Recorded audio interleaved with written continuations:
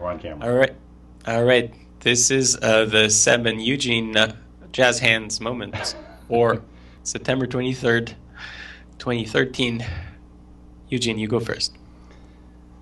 So we ended up getting pretty down and dirty today and talking a lot about goals and goal setting and reviewing the goals for a particular project. There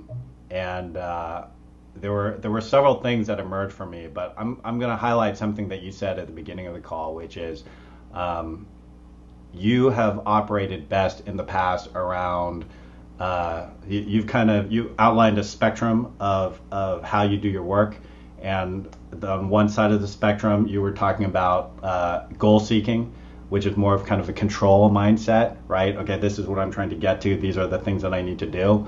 And on the other side of the spectrum, you were talking about inspiration seeking. And this is less of a control mindset. This is more of like being open and finding inspiration and sort of following your passion, following your heart. And one of the things you noted, which I think was really powerful, was that in the past, you have been more successful in sort of the passion driven as opposed to into the goal seeking.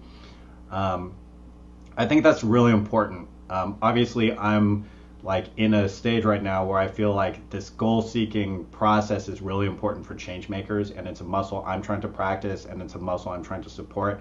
And at the same time, I don't want to get so structured as to lose sight of the passion part, right? And the openness part.